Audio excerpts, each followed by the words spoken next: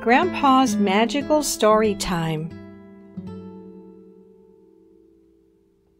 In an old village, there lived a kind grandfather who loved telling stories.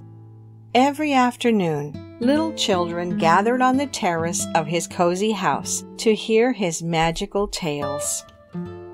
Grandpa sat in his rocking chair, a twinkle in his eyes. The children snuggled around him, eager for the stories to begin. Grandpa's stories were like a warm blanket, full of kindness and positive lessons. He spoke about friendship, sharing, and the beauty of nature. As he shared his tales, the children's faces lit up with joy. They laughed, they learned, and they felt the magic in each word. The stories were not just stories. They were seeds of kindness planted in the hearts of the little ones.